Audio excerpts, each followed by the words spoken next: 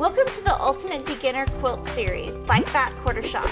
In this series, I'm going to be showing you how to make a quilt all the way from the start to the finish. This series is sponsored by Moda Fabrics and Eversewn Sewing Machines. I'm going to be giving you lots of tips, and we're going to be building our first quilt together.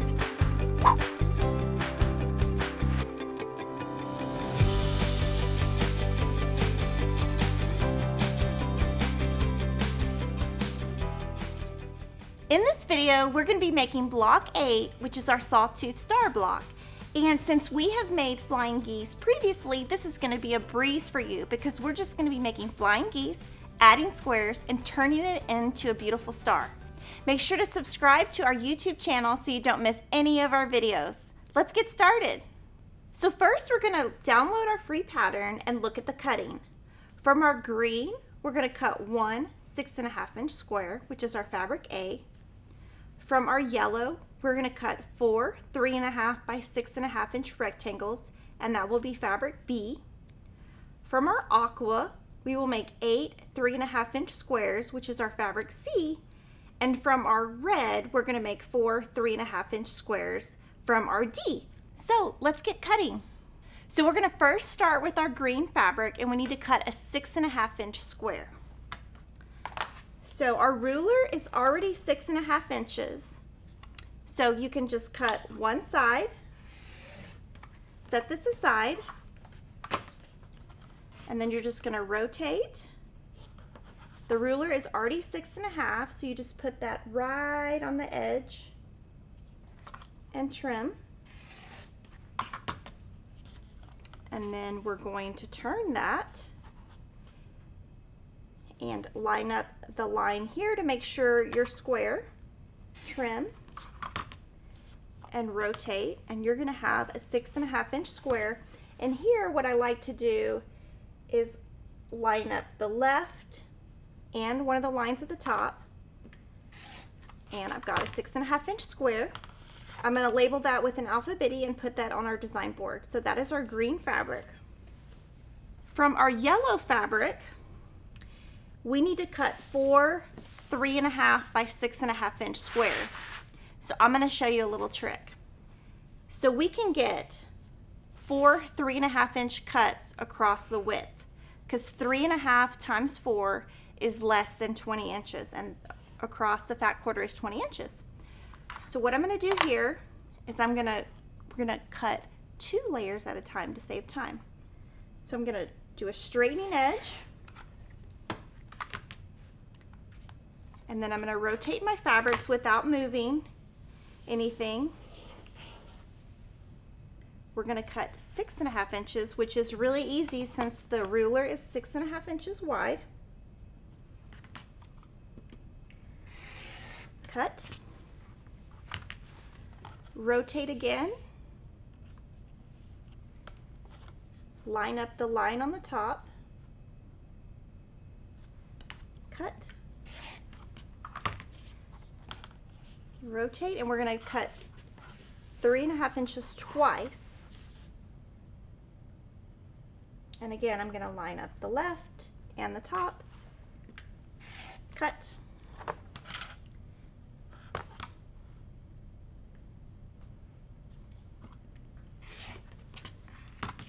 And that gives us 4 rectangles. We're going to label that with our alphabetis as fabric B. Put that on our design board. So from our aqua, we need 8 3.5-inch squares. So I'm going to make a straightening cut.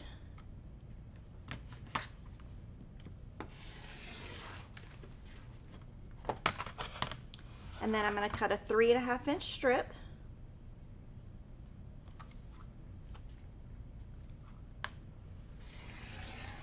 Just lining up on the 3.5. Cut one more time at 3.5 inches.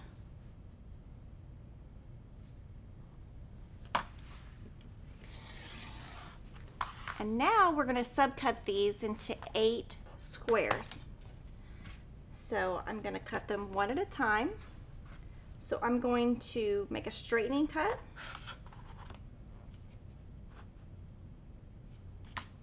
Make sure you get all your selvage off. And then we're gonna cut 4 times on each strip at the 3.5 inch mark. And again, when you're cutting, you're gonna line up the top and the left. And just take your time. So that's our first square, second square,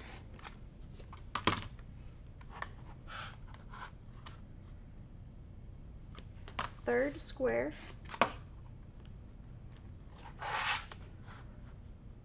fourth square, and we can actually get one more. I'm surprised. So we're going to do one more on this strip, and that is going to give you 5,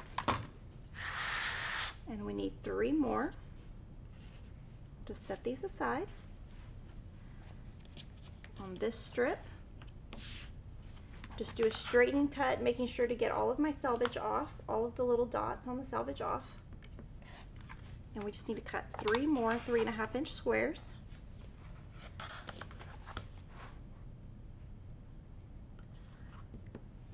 Once, twice,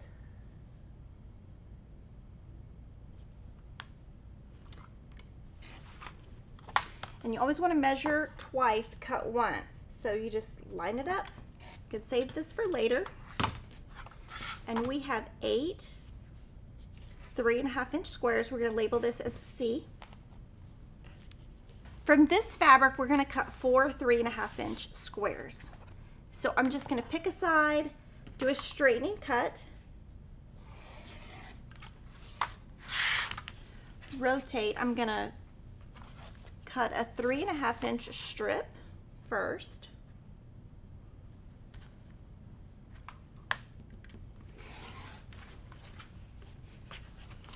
We're going to cut the same way we did before. We're going to try to get 4 out of this and see if we get 4.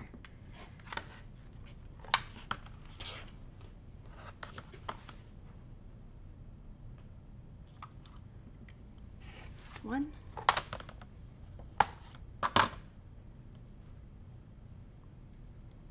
And I'm really lining up. 2.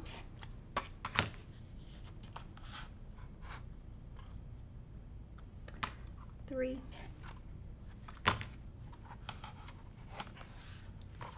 Oops, we were able to get 4. That's awesome. So we don't have to make another cut.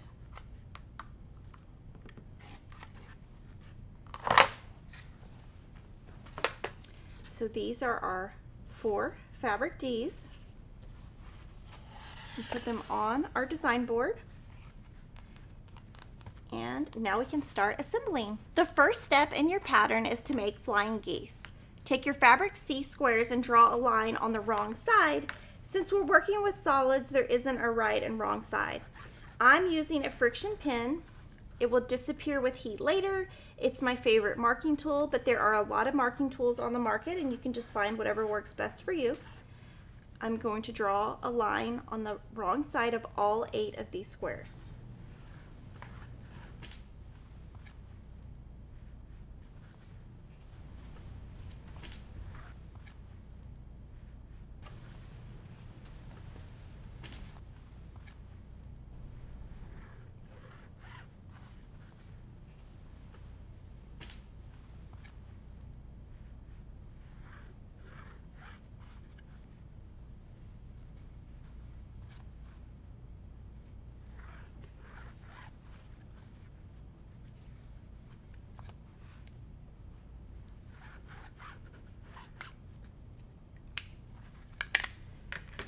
Now once we have all of these marked, we're going to take our fabric B rectangles and we are going to put a square on the bottom right, bottom left, and we're going to pin. I'm going to go ahead and pin twice. That way when you get to your sewing machine, it's on there. You want to make sure when you're sewing that you don't accidentally have it crooked, because if you have it sewn like this and then you flip out, you're not going to have a 45-degree angle at this side. So pinning is really important to keep this fabric nice and in place. And we're going to go to the sewing machine, use an open toe foot, and we're going to stitch directly on that line, not to the left, not to the right, just directly right on that line with a 2.0 stitch length.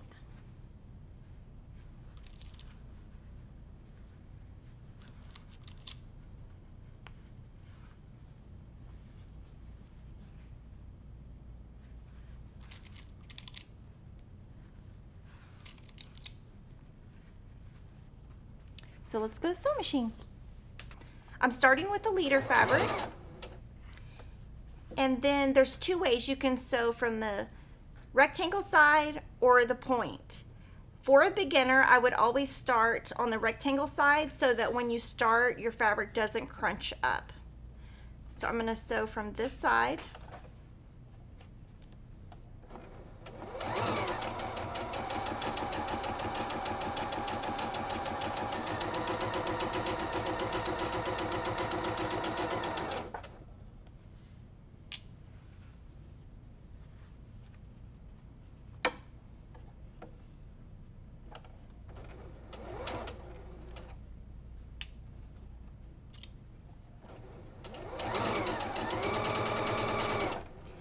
And again, you're making sure that your fabric right here is at a 45-degree angle and perfectly lined up.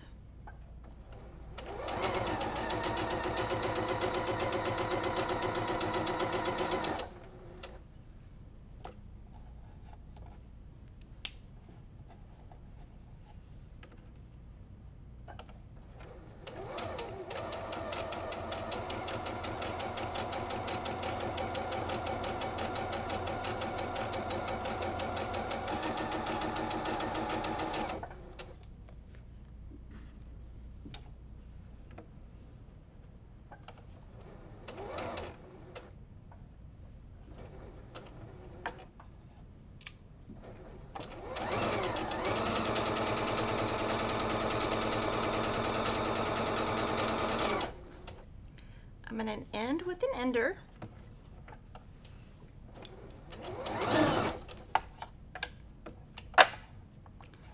Cut my pieces, and we are going to go iron.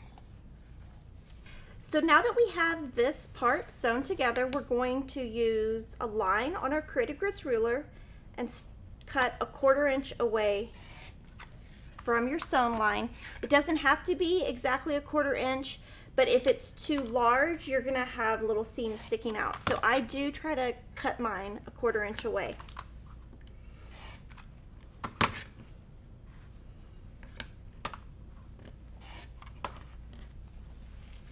And now we are gonna go press these.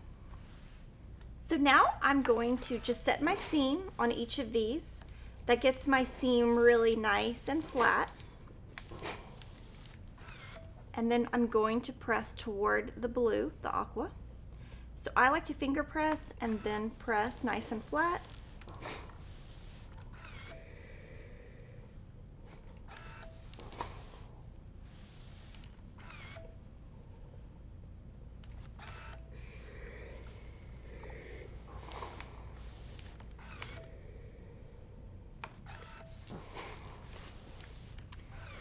And then we're going to go back to our design board, and we're going to add the other side to our flying geese.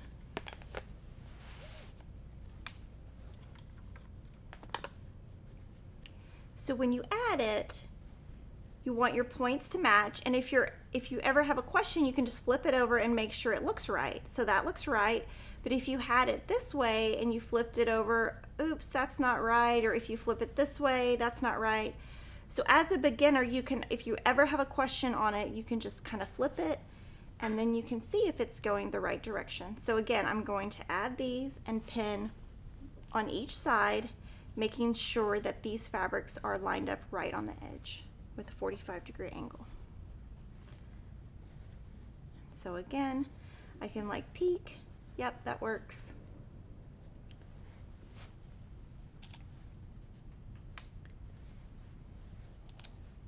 And then when we get to our sewing machine, we're just going to stitch directly on that line, just like we did before. And we will have 4 flying geese.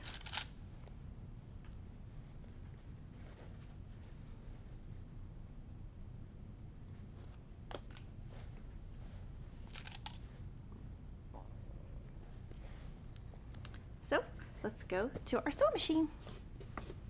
So again, when we're starting, you can start from this end or this end, but as a beginner, it's better to start on the long rectangular side, stitch directly on that line.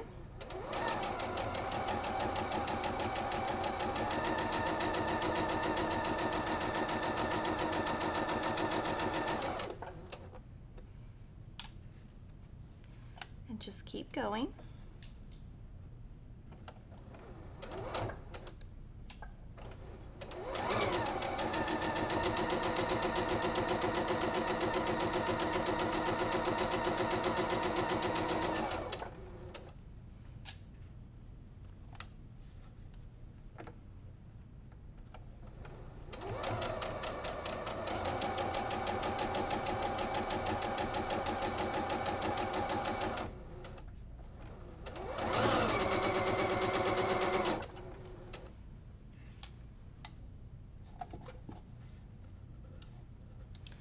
And I'm looking at this one and I can see that I'm not lined up exactly right here. So I'm going to reposition before I start.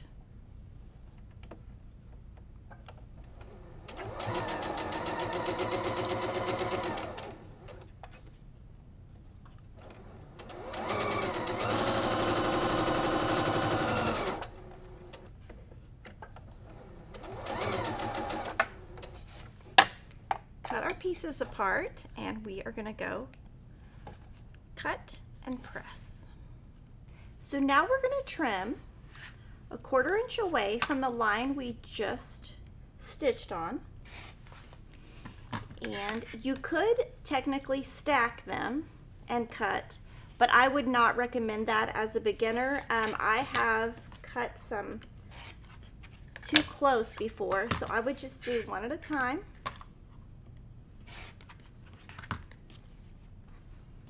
And then we are going to go press. So we're going to press the same way. Set our seams nice and flat. Using a little bit of steam. And then I'm going to finger press toward the aqua, nice and flat. Press. Nice and flat. Use the edge of your iron. And when you're pressing, you're kind of moving the iron from one side to the other rather than pressing down. So you'll see that I'm on one side of my triangle and then move to the other side. So we've got those nice and flat, and we're going to bring our design board and we can go ahead and build our block. We're going to put our center, and then we're going to put our outside squares. And I'm just following my pattern. And then we're going to lay our flying geese, and when you put them in, your point goes to the center. So that's an easy way to remember: point in the center. Point in the center, and point in the center. And so to make this really easy, we're going to work on chain piecing. So we're going to stitch all the way down this line first. So I'm going to put my fabric's right sides together on all three. And then I'm going to pin. And when I'm pinning, I'm going to make sure these 45-degree are exactly lined up, and I'm going to chain piece these all together. And I'm going to make sure they're all pin the sides, and on this one I'm going to put a pin in the center.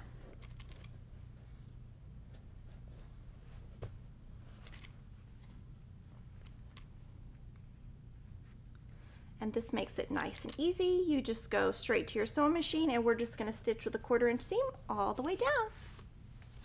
So we've changed our foot to a 1/4 inch foot, and we're going to stitch all the way down without stopping.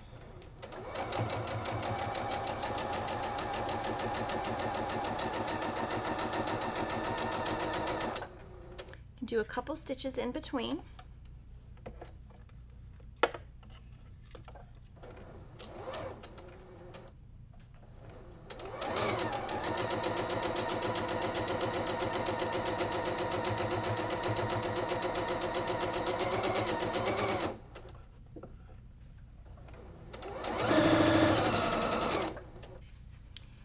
And our last one.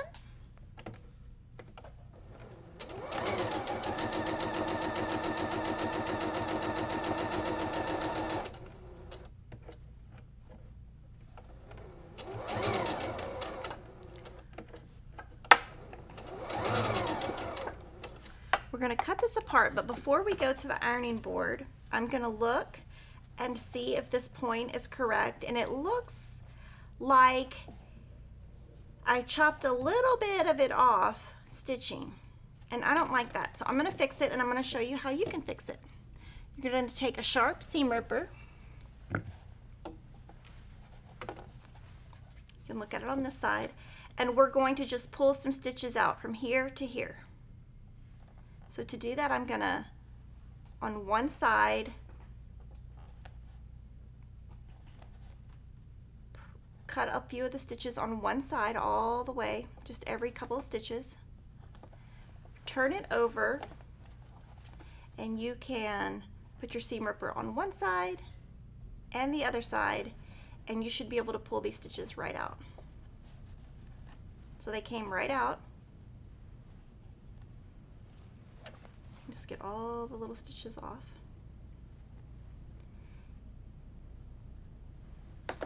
And then we're going to just repin, and we're going to start stitching from the side where you can see the seam. Cover the previous stitches. I'm just going to pull this down a tad. And just keep stitching.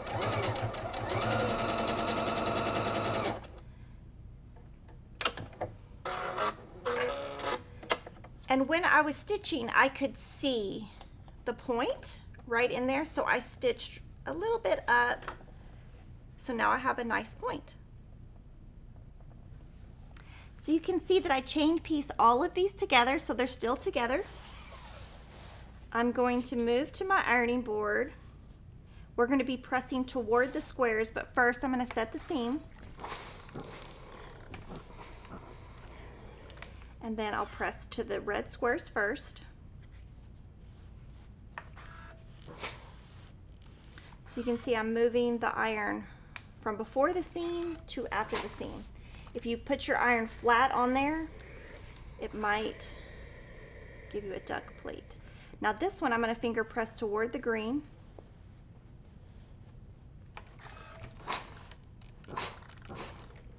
And there we go. Now we're going to put this back on our design board.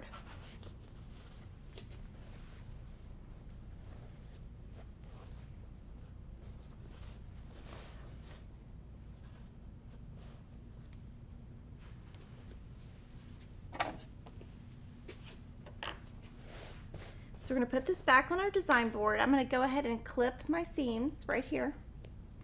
And I'm going to put these, the last row, right sides together.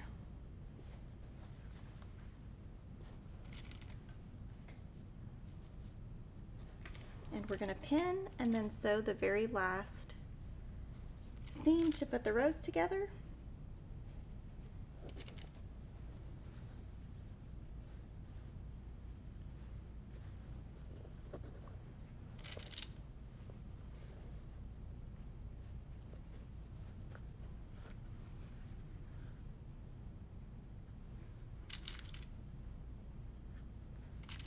And we're going to go stitch down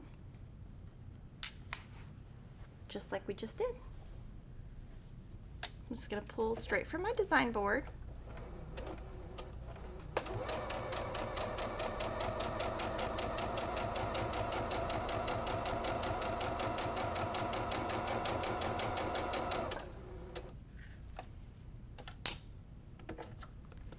Keep stitching, and this time the seam is on top, so you can watch it.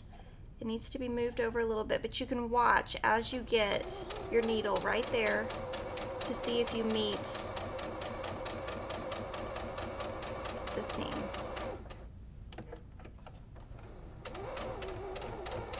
So right to that seam, and keep going.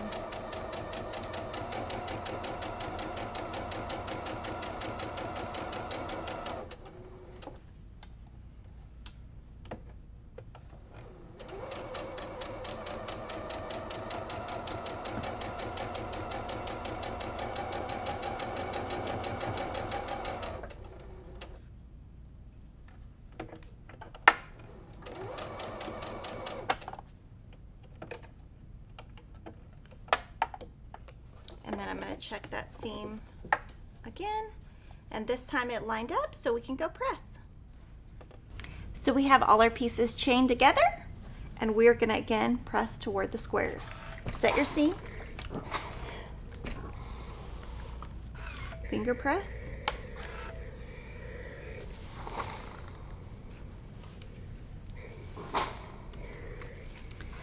finger press toward the green,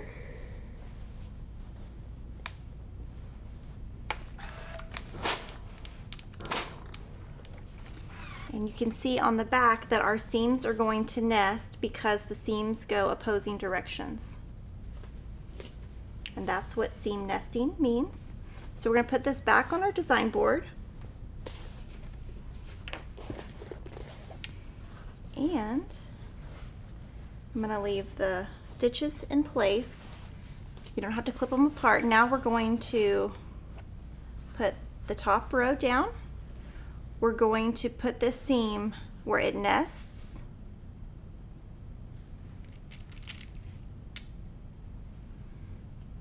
And we're going to pin right in that intersection. We're going to make sure this seam nests. You can feel it lock in place.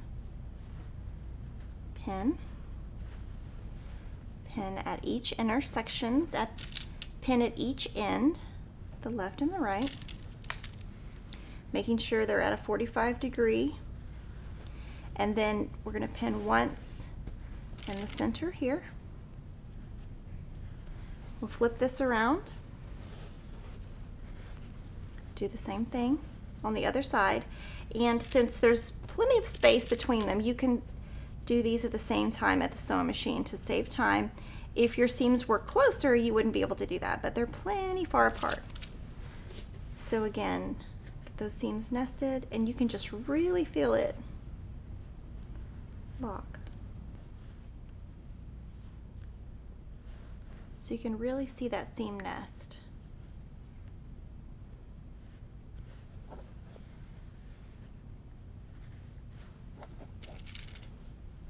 And then we're going to go sew, and when we're sewing, we can sew with the flying geese points on top so that when you're sewing to them, you can see that you stitch right to that point.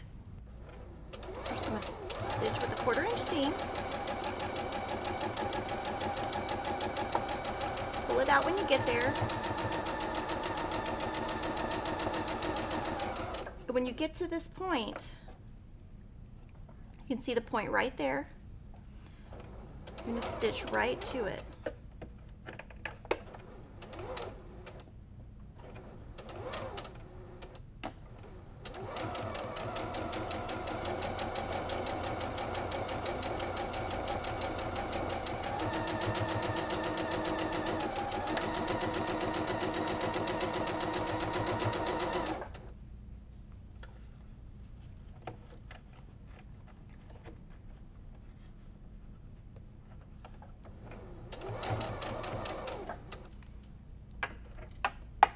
I'm going to go ahead and do the other side, and then we'll check our points.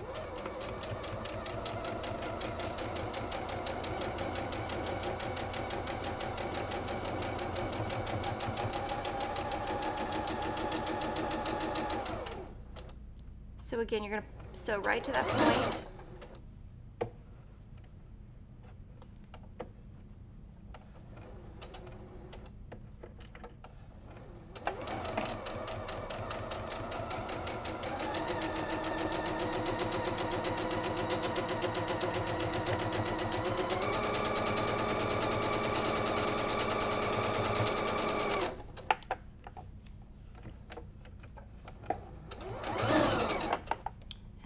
Check all of our intersections. So we're going to make sure this point lines up, this one and this one, and this one, and we just make sure they line up. This one's a tad off, so I might fix that. To fix that, do the same thing, you just pull your stitches out.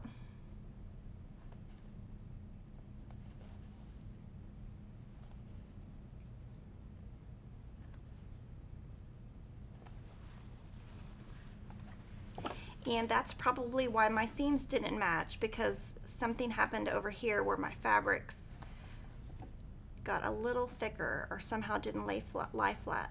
So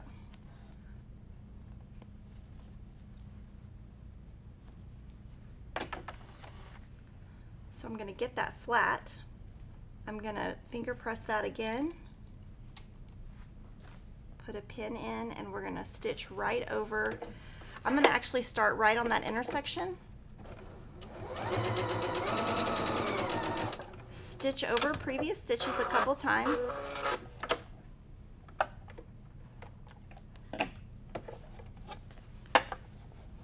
Make sure it looks good. And then go back the other direction, sewing over previous stitches.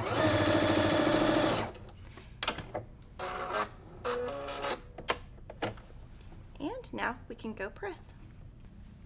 So now we're going to set our seam. We're going to press toward the outside. And here you just want to make sure when you're pressing you don't press over here on accident. So you're just going to go right down, do the other side.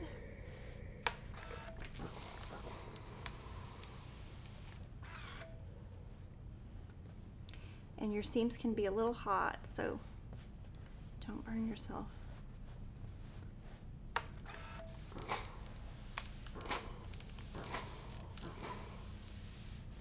And now we're going to just trim the little slivers off the edge. So now I'm just going to take my ruler, and I like to clean up the edges of my blocks when I'm finished. You don't have to do this. I just personally like to do this just to get the little slivers off. And you want to make sure you're not going into your seam. So you wouldn't cut here, because if you cut here you would be cutting into your 1/4 inch seam. So we're not doing that. I'm just really getting the edges off, or the threads off, I would say. So you're just cutting a tiny bit off. You don't have to do this step. I just personally like to do this. And once we're done, I'm going to look and see what my block measures. And it measures 12 3/8.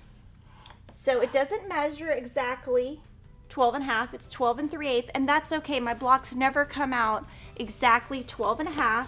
They're all, because I'm using the same seam allowance, they're all going to come out about 12 1/2, and that's totally fine. Even if it's 12 1/4, it'll be fine when you get to finishing. I hope you've enjoyed making the Sawtooth block. Join me next week for block 9, and if you've missed any of the previous videos, check out our description box. See you next week.